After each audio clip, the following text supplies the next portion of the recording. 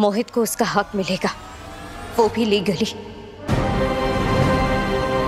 शिव की जायदाद का इक्वल हिस्सा उसको भी मिलेगा।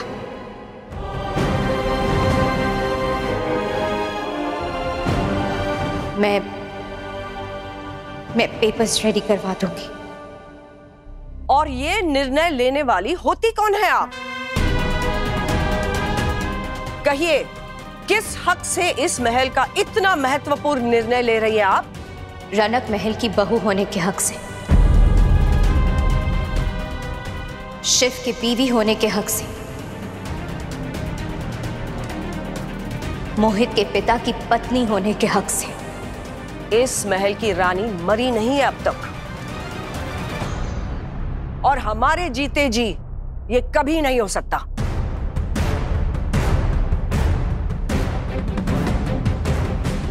राजघराने की शान सलामत रहे, लेकिन इस देश में, इस दुनिया में कानून से बढ़कर कुछ भी नहीं है।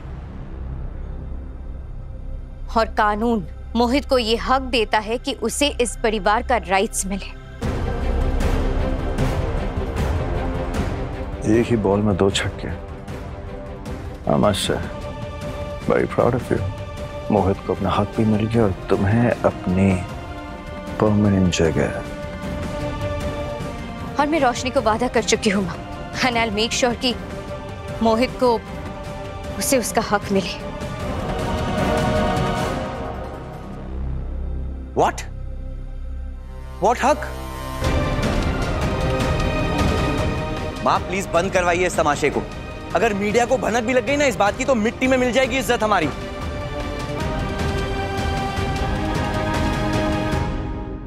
हाँ, अपनी इज्जत बचाने के चक्कर में हम एक बच्चे से उसका हक तो नहीं छीन सकते ना माँ। आप प्लीज एक बार मेरी बात समझने की कोशिश कीजिए। नहीं, बहुत कह लिया आपने।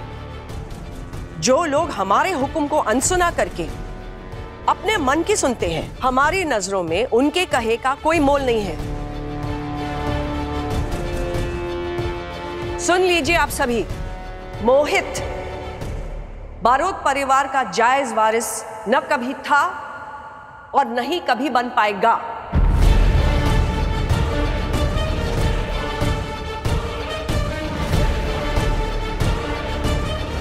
इस खानदान का जायज वारिस सिर्फ शिवेंद्र और सुरीली का होने वाला बच्चा है।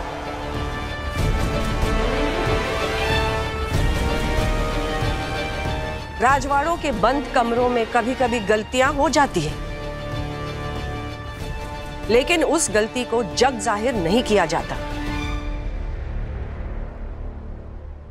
नाजायज औलाद की जगह घर की चौखट के बाहर होती है, अंदर नहीं।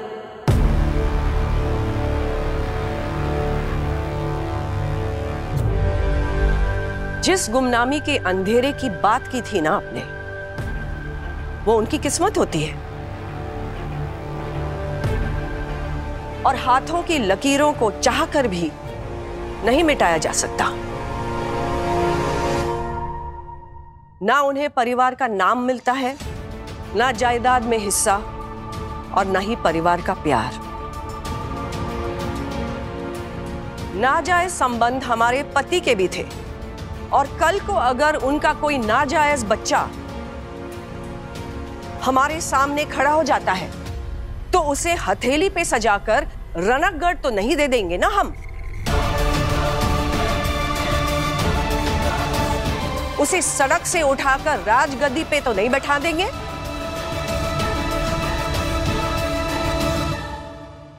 और पैरों की धूल माथे पर नहीं सजाई जाती है। उसकी जगह घर के बाहर होती है सुरीली। अंदर आई तो पूरा घर गंदा कर देती है। माँ, अब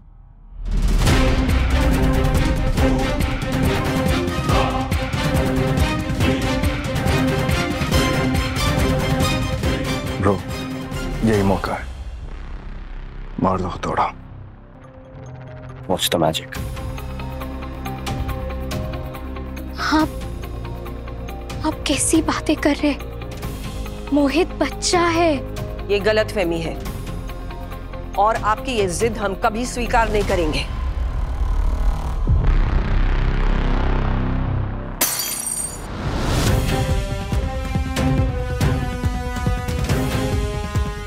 राघवेंद्र, ये क्या बदतमीजी है? बदतमीजी नहीं माँ, ये बस एक छोटा सा सिग्नल है, आने वाले बड़े धमाके से पहले वाला सिग्नल। आई एम सॉरी, ये करना जरूरी था माँ, वरना हमारी बातें पहुंचती कहाँ आपके कानों तक। कहना क्या चाहते हैं आप?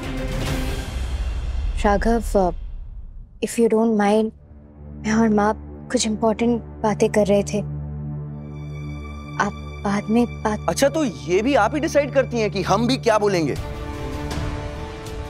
राघवेंद्र, इज्जत से बात कीजिए, आपकी भाभी है और माँ बनने वाली है। माँ तो लेखा भी बनने वाली, पर हम और हमारी बीवी दिखाई का देती हैं आपको।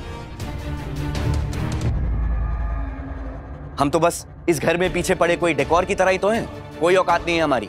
ये क्या उलझुलूल बातें किए जा रहे हैं आप? अच्छा, तो हमारी बातें भी उलझुलुल लग रही हैं आपको? राघव, हम देखिए माँ, सुरीली भाभी डिसाइड कर चुकी हैं, तो लीजिए, मोहित को उसका हक मिलेगा इस घर में। प्रेग्नेंट तो सुरीली भाभी भी है, तो अगला हक इनके बच्चे को मिलेगा। हमारे बच्चे का क्या माँ? हम नहीं चाहते कि हमारी औलाद जिंदगी भर इनके बच्चों की छत्र छाया में पले बढ़े, जिस तरह आज तक हम जीते आए हैं। आई एम सॉरी मां, हमें यह बिल्कुल मंजूर नहीं है कि मोहित की छाया में हमारा बच्चा अपनी आइडेंटिटी खो दे। हमारी औलाद शिवेंद्र भाई की नाजायज औलाद की भीख पर नहीं पलेगी मां। राघव,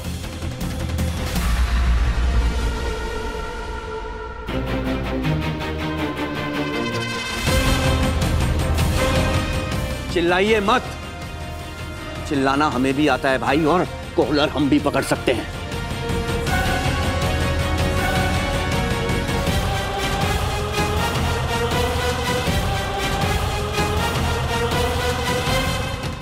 बस बस कीजिए, भाई हैं आप दोनों, खून का रिश्ता है।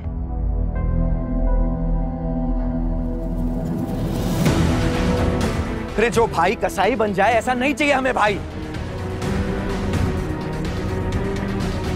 जो रिश्ता खून के आंसू रुला दे, हमारी सारी बुनियाद हिला दे, नहीं चाहिए मां ऐसा रिश्ता। अगर हमें कुछ चाहिए ना, तो वो है बंटवारा।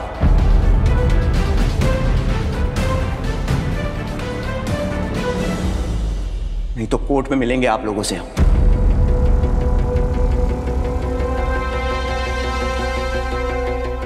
बंटवारे जैसी घटिया बात आप कर भी कैसे सकते हो? क्या बात है भाई, आपकी हिपोक्रेसी को तो मानना पड़ेगा। अरे आप घर के बाहर जाके रंगरलियां मना सकते हैं, एक नाजायज बच्चे को इस घर का वारिस बना सकते हैं, वो सब ठीक है। अगर हम आपसे अपना हक मांग ले तो हम घटिया हो गए। बंद कीजिए ये सब। घर जोड़ने में और घर तोड़ने में फर्क होता है, समझ में आ रहा है ये फर्क तुम्हें? अपनी मीठी बातों में तो आप हमें उलझाइए मत भाई। वैसे भी हम अपनी आइडेंटिटी तो खो ही चुके हैं इस घर में आपकी बदौलत। अब क्या चाहते हैं? अपना और अपने बच्चे का हक भी त्याग दे आपके सामने?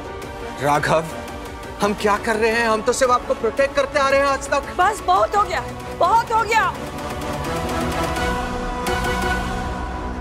जिस बंटवारे की बात कर रहे हैं ना आप, तो रनकगढ़ हमारा सम्मान है,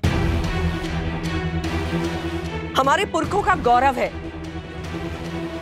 और हमारे यहां सम्मान और गौरव के टुकड़े नहीं किए जाते। इस महल में बंटवारा नहीं होगा।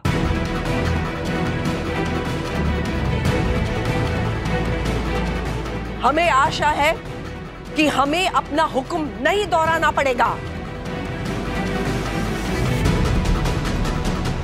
याद रहे, रनक की रानी अभी जिंदा है। हमने महल की बागडोर कुछ ढीली क्या छोड़ दी?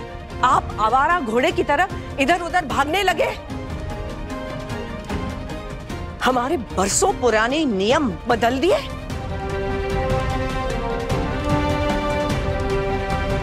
सुरीली, रनकगढ़ की जनता हमारा सम्मान इसलिए करती है क्योंकि हम में उन्हें इस रियासत का बीता हुआ कल और आने वाला कल दोनों दिखाई देते हैं, और रनक का आने वाला कल नाजायज नहीं हो सकता है।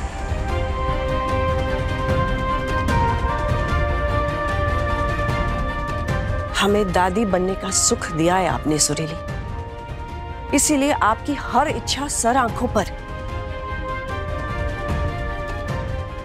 लेकिन आपकी इस जिद के लिए इस महल में कोई जगह नहीं है। माँ, आई एम सॉरी, मेरा वो मतलब नहीं था। आपकी नासमझ का परिणाम सबके सामने है सुरीली।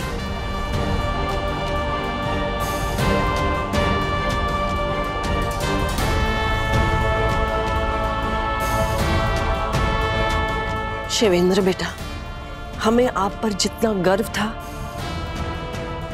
उतना ही विश्वास भी था। बीते हुए कल की गलतियों से सीखने के बजाय इतिहास ही दोहरा दिया।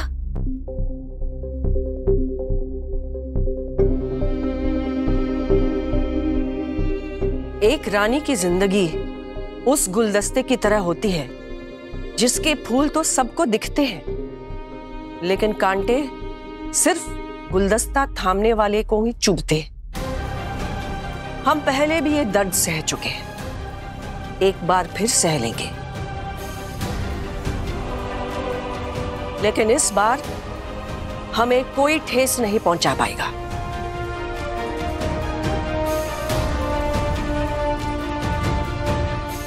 और आप अपने औलाद की फिक्र में अपनी मां के ऊपर से भरोसा उठ गया। कहिए, आज तक किसी भी चीज की कोई कमी होने दी हमने आपको? आपकी कोई इच्छा थी जो हमने पूरी नहीं की? तो आज अचानक ऐसा क्या हो गया जो आपको अपने हक की चिंता सताने लगी? जिंदगी भर हर दुख, हर पीड़ा अकेले सहने के बावजूद हम चट्टान की तरह खड़े आपके सामने, आप सबका ख्याल रख रहे हैं, आपकी हिम्मत बन रहे हैं। मुश्किल का एक जरा सा झोंका क्या आया और आप हमारी मेहनत, हमारे भरोसे, हमारे घर के टुकड़े करने पर तुले हैं।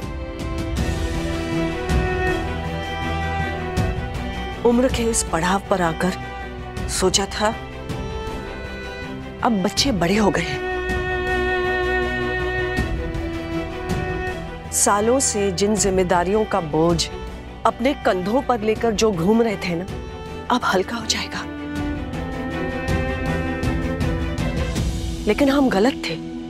हमारे कंधों से बोझ हल्का करने के बजाय आप सबने हमारे दिल का बोझ बढ़ा दिया है। हमारी परवरिश को गाली दी है आप सबने।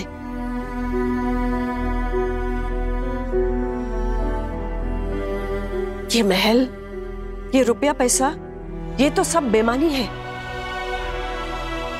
हमारी असली दौलत तो आप सब हैं, हमारे बच्चे, हमारा गुरूर। हम हार गए हम।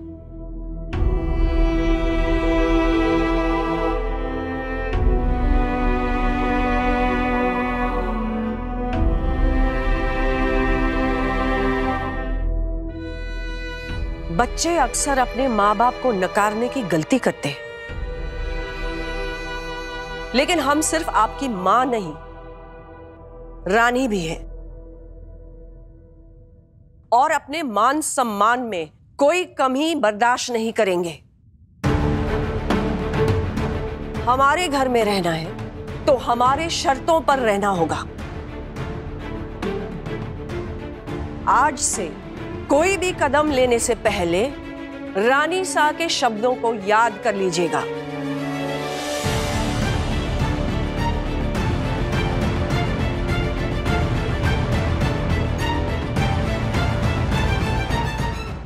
अच्छे कर्म करने के चक्कर में पत्नी धर्म मत भूल जाइएगा।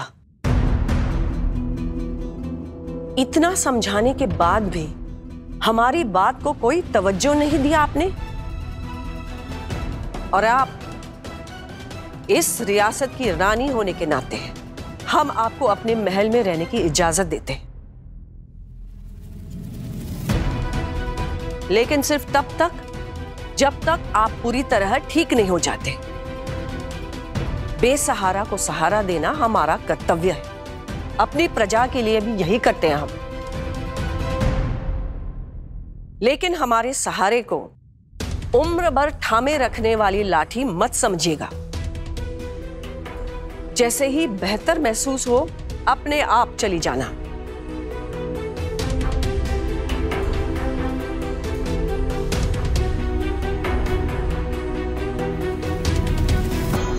माँ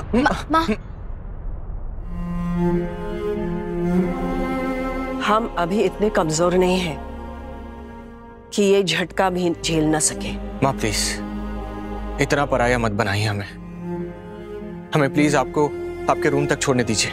हमें आपके सहारे की जरूरत नहीं है, खुद संभल जाएंगे।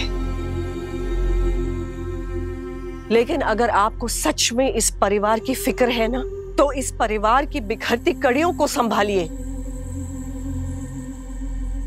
उस दुश्मन का पता लगाइए जो इस परिवार में सेंध लगा रखा है।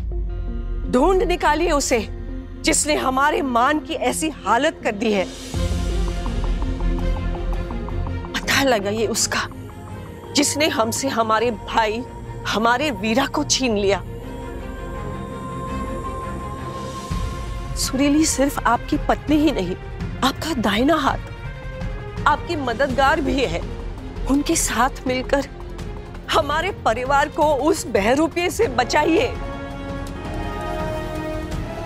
मां हम वादा करते हैं वो जो कोई भी हो हम इसे ढूंढ कर निकालेंगे और आपके कदमों में गिराएंगे।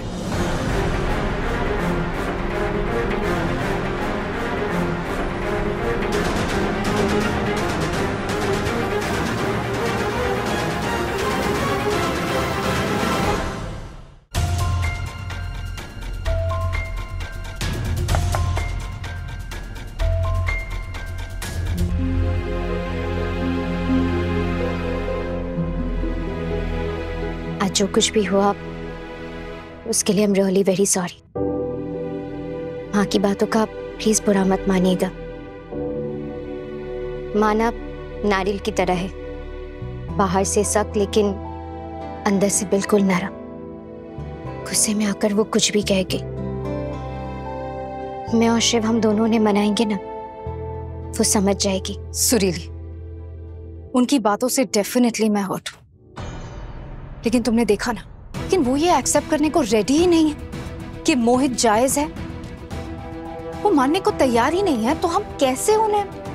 रोशनी प्लीज काम डाउन। मैंने आपसे कहा ना कि मैं सब कुछ संभाल लूंगी। आपको पता है शिव क्या कहते?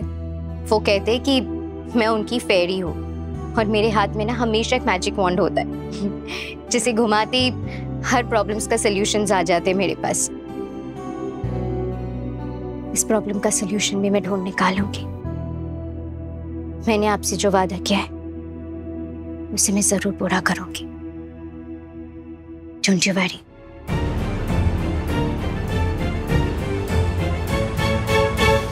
I hate her, Ma. I hate her, Ma. आपका सच मैं जानता हूँ, माँ। आप किसी की बर्बादी का कारण नहीं है, माँ। नहीं, आप बिल्कुल गलत नहीं हो। गलत तो वो है, वो रणक की रानी। समझती क्या अपने आप को? हाँ? भगवान? नो मॉम, शैतान है वो, शैतान। इसीलिए उसे कोई प्यार में नसीब नहीं हुआ। सबसे पहले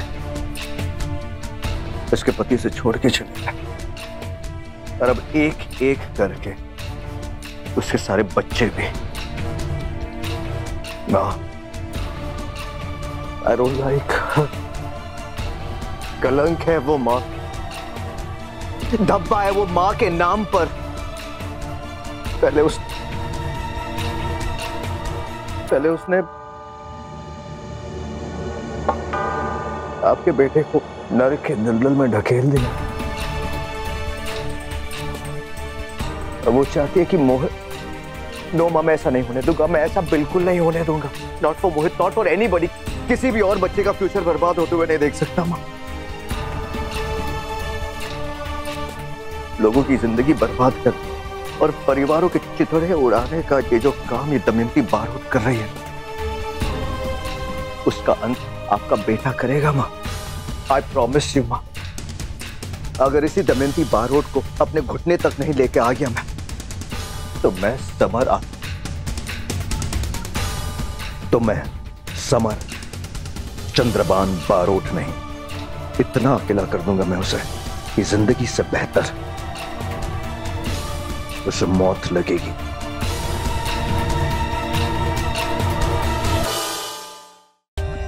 For more updates, subscribe to our channel, click the show links and enjoy watching the videos.